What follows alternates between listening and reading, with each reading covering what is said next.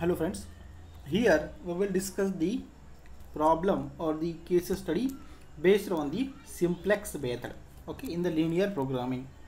Now see what and how we should analyze these problems.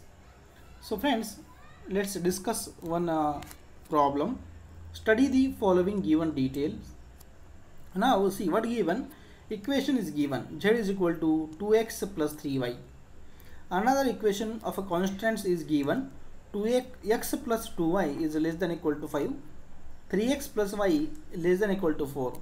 And x, y should be greater than 0. Okay. So these are the constraints. And z is equal to the value which is given is nothing but the objective equation. Okay. This is the objective equation. Now see solution part. We will see how we should solve such a problems, okay, using simplex method. So friends, how the question can be framed? See, they can ask you identify the key column, they can ask you identify the key row or identify the key element. Okay, so now how to solve? See here the solution part. First you have to understand the full method, then you can go with the solution part. Now see what you have to do. In the very first step you have to add the slack variables. Means what? See, this is the equation given. This is the first equation that we call it as a z equation, that is your objective equation. This is the equation of your objective. That means this is your objective, this is your target for maximizing the profit and minimizing the cost. Now z is equal to 2x plus 3y. This is your given, right, as it is. We have to add the slack variable. Slack variable generally we represent by s1, s2, s3 like that. Okay, so these are the slack variables. Now first step you have to add the slack variable. So how can you add? You have to add in such a way that there should be no change in the equation. So I can add 0 into s1, I can add 0 into s2, I can add 0 into s3 like that. Okay, that means if 0 into s1 will be 0, 0 into s2 will be 0, so there will be no change in the equation. So that's why I have added here 0 into s1 plus 0 into s2. No problem. Now the next equation of the constants is x plus 2y should be less than equal to 5. Now see here, x plus 2y should be less than equal to 5. So how can we add in such a way that the value of x plus 2y should be less than equal to 5? So I can say x plus 2y plus I will add s1 is equal to 5. Whether it is possible? Yes, it is possible, because here is a signature, here is the sign is less than equal to. Less than equal to means it should be less than 5. So I will add s1 and I will add here equal to. So for example, for instance, I will tell you, see, x plus 2y is equal to, I will say it should be less than equal to 5. Okay, now if x is equal to 1 and y is equal to 1, then what will happen? 1 plus 2, it should be less than equal to 5, so it is satisfying. Now I will add here what? S3. I will add s1, for example, means what? X plus 2y plus s1 I will add, and I will write equal to 5. So whether it is possible? So see, x and y is 1 1, so here again 3 plus s1 is equal to 5. So what s1 should be taken? S1 should be taken 2, so that both sides will be equal. What mean I have to say? You just understand. When you add the slack variable, here it is very easy to understand. Simply 0 0 you have taken as an coefficient to s1 and s2. Now here the signature less than equal to 5 we are replacing with the equal to 5 and we are adding with s1. Okay, for the second variable, sorry, for the second equation, 3x plus y is less than equal to 4. So here we are adding s2 equal to 4. So what I have to say that in the very first step you have to add the slack variables. Okay, in the objective equation you can take coefficient 0 0 0 0. Now for a first constant equation you add the s1, for second you add the s2. There are two constant equation, so we are taking s1 and s2. Okay, up to that I think there is no problem. Now second step you have to understand the solution part. Okay, now see, what they have stated here in the problem statement itself, they have stated that take a cost variable, take the cost variable 0. Take a cost variable 0 means what? See, if they have given additional information like cost of the x, that is cost of x is 2000, cost of y is 5000, that times we have to take that cost separately. Okay, but they have stated that you have to take a cost variable 0. So here I write here the cost variable both are 0. Now next are the basic variable.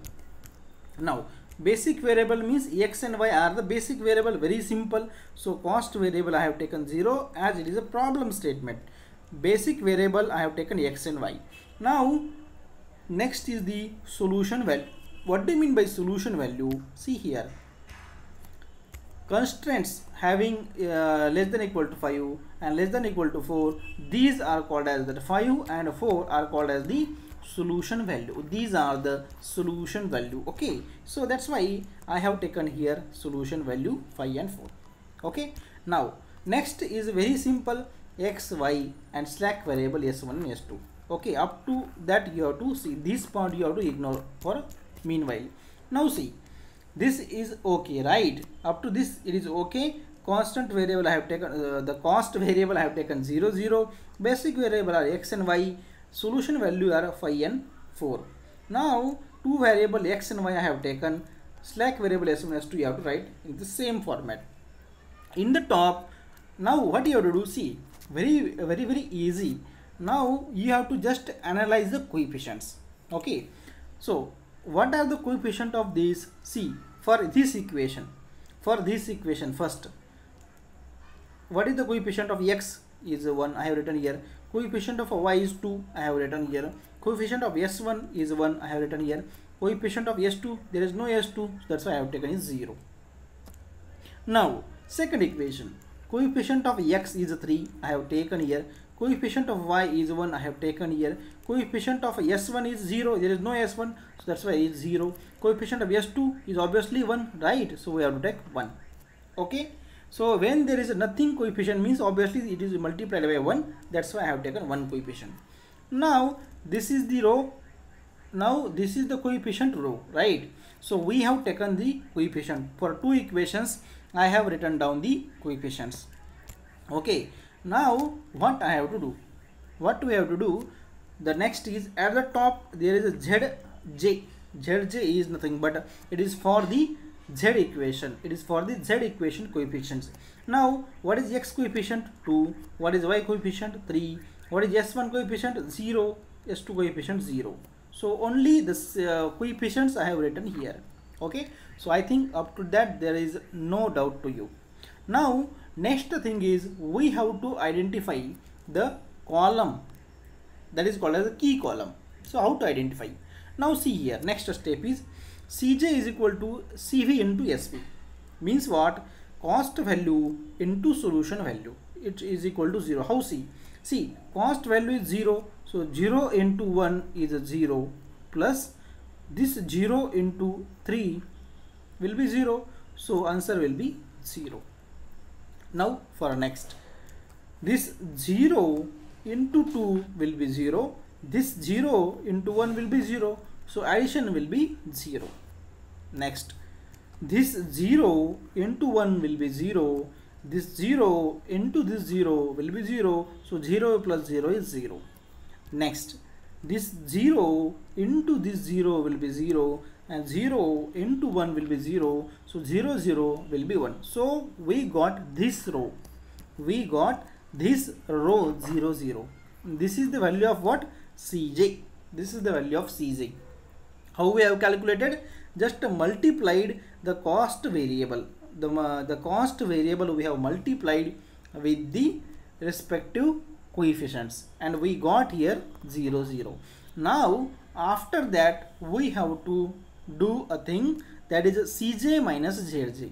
The Cj we have calculated. Now Cj minus Zj we have to calculate.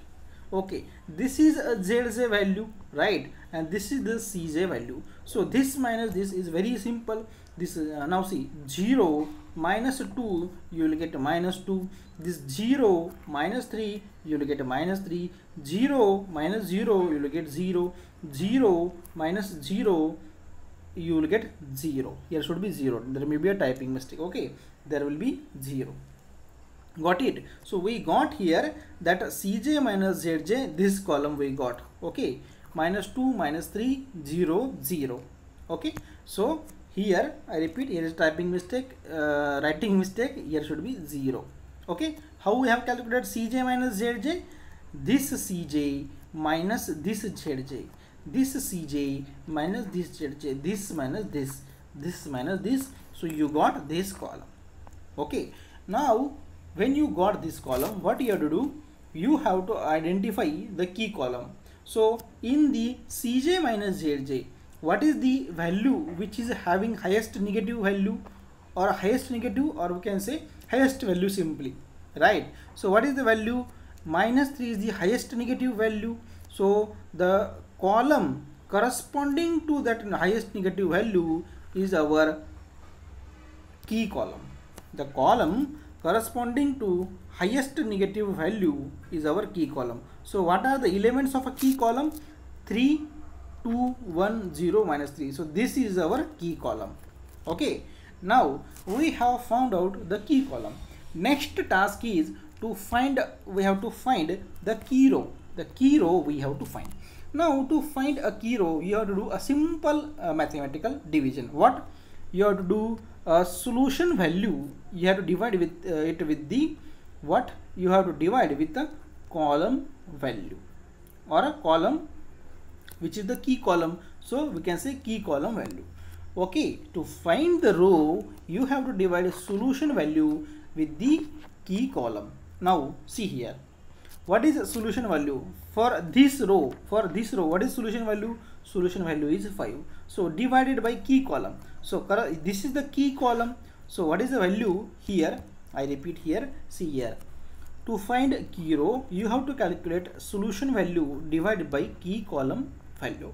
So for this row, what is the solution value? 5 is the solution value. So I have taken 5.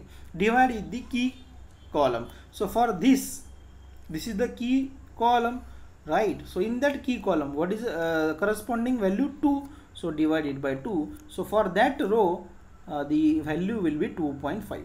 Now for this next row, we have to calculate. What is the solution value is 4 divided by what is the corresponding key column value? 1. So 4 by 1 is 4. Now here we have taken highest negative element, highest negative value for the consideration of a key column. Now here for consideration of a key row, we have to take the minimum value. Okay, remember, for a key column we are taking highest value, for key for a row we are taking minimum value. So 2.5 is the value, and here it is a 4. So minimum is 2.5, which we have to select. Okay, that means which the value corresponding to minimum, the column, sorry, the row corresponding to minimum value will be our key row. So this will be our key row, and we have already defined this is our key column. So the value corresponding to key row and key column is center value 2 will be our key element. So they will ask you which is the key element? 2.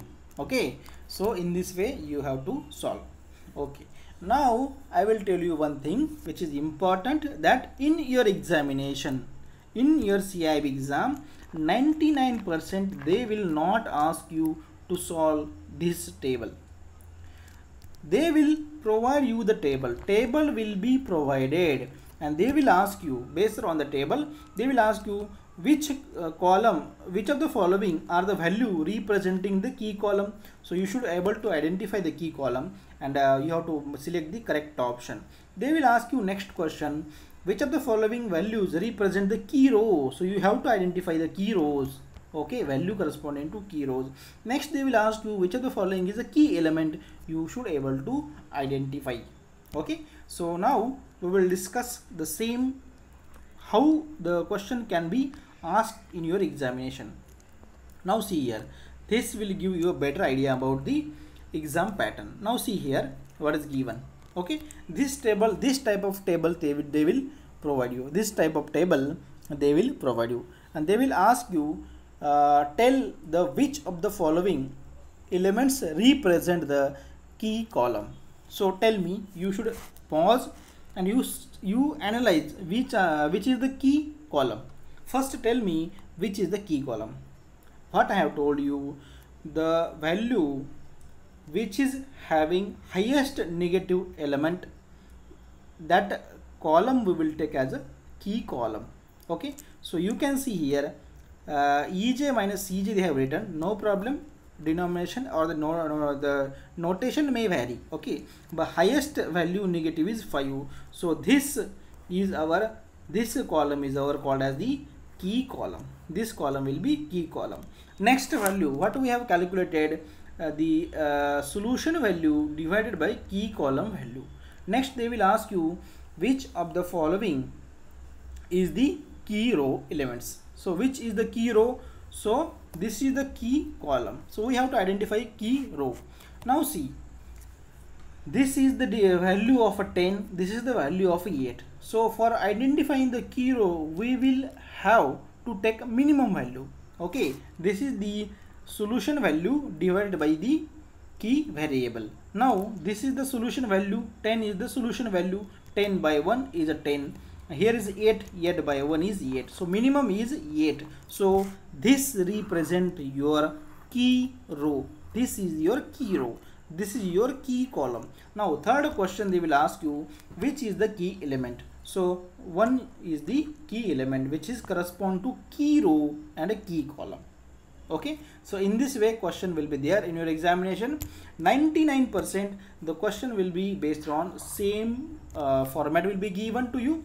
Might be this table they will not provide you, and this table will not they will provide you. Okay, they will provide you all the data respectively, and they will ask you which represent the key column, which represent the key row, and which is the key element.